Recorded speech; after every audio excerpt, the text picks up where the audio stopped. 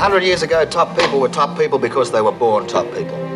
Well, you know something, love? 100 years from now, top people will be top people because they deserve to be. Les, darling. Oh, honey. Oh, it's so wonderful of you to come out. I'm so grateful.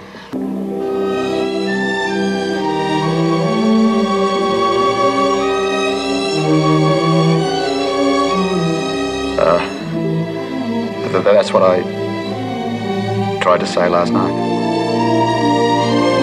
When you came to, they questioned you. When you wouldn't talk, they beat the hell out of you. That's what you looked like when they got through with you. Where the hell did the last 6 years go? Yeah, well, that's a little tougher to understand. You see, you want to remember now. In the retrograde phase, you wanted unconsciously to forget. How the hell do you do that? What in heaven's name do you think you're doing? You talking to me? Yes, I'm talking to you. That's my suit on your line.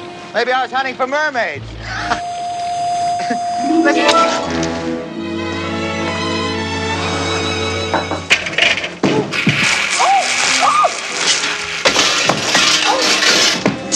How many brothers do you have? One. Does he know that?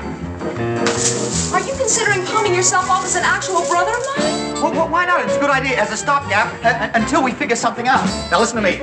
Your boyfriend will be back here any minute, and I'm not crazy about facing a possible violent fiancé, but I feel I owe it to you to help. You don't owe me anything. I don't owe a normal girl anything, but you're kind of a nut. I'll be the one to tell him, and we'll say we're very old friends, and we got caught in the rain, and that's why we didn't have our clothes on.